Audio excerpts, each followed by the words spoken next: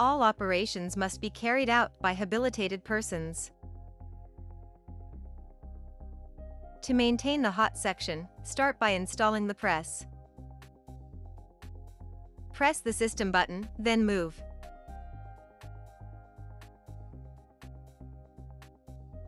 Unlock the safety button. It must not be released during the entire procedure.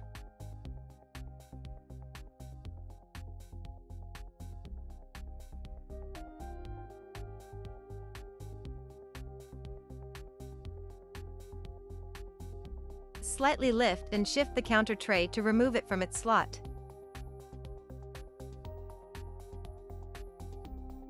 Slide the metal sheet through the trapdoor without pulling it out completely. The area beneath the counter tray is now accessible. It can be cleaned with a vacuum cleaner and a cleaning product. Check the status of the pizza presence sensor and hot mat belt sensor. If required, clean them with a microfiber cloth. Pull out the tray to return it to its place. Position the mounting brackets over their openings and insert the tray. After this, you can start a cycle. To do so, press the system button.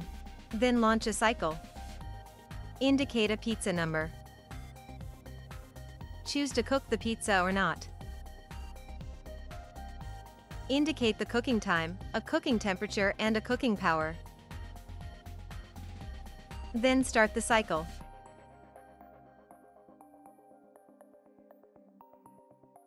Close the hot tray door.